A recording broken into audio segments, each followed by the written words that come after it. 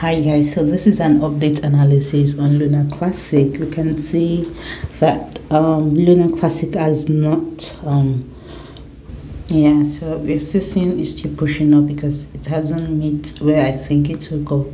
So but we can see the price action will be having more of like an uptrend at this level, so there's a possibility I might still get to my targets right here. So this is another target that we might get to as well.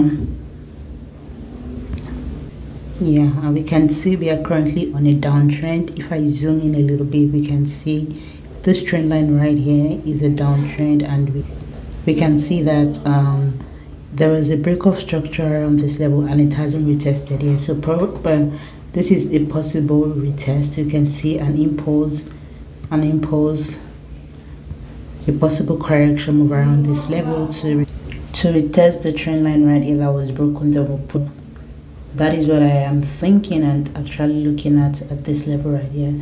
So I said I'm seeing a possibility that we might push up to this level right here or around these two levels right here, because we can see we can push to this level right here to retest the trend line, and that will give us third touch around this tenor here and a possible third touch before we continue to the downside. And my next scenario was that we can push up to my negative 27% fib level, because that is my reversal zone right at the point. And my third level was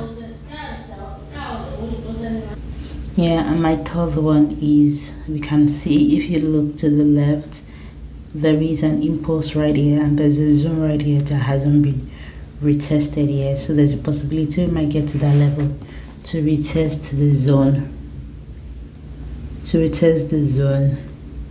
and that also aligns with my 61.8% fib level. So that's just my general thought on Lunar Classic. Like I said, Lunar Classic, I'm still seeing more of a downtrend on Lunar Classic to at least this level right here, around this level right here. I'm still seeing it around this level right here to still push down, but we might see a short bullish move on Lunar before we can now push down again.